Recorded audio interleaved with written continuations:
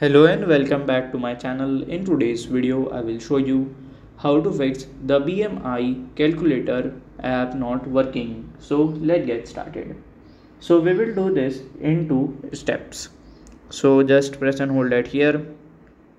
Click on the I button. Go to the storage.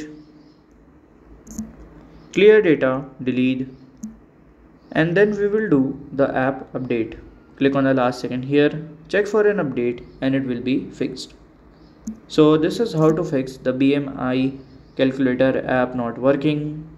And if you find this video helpful, make sure you like, subscribe and share the video. Thank you for your watching.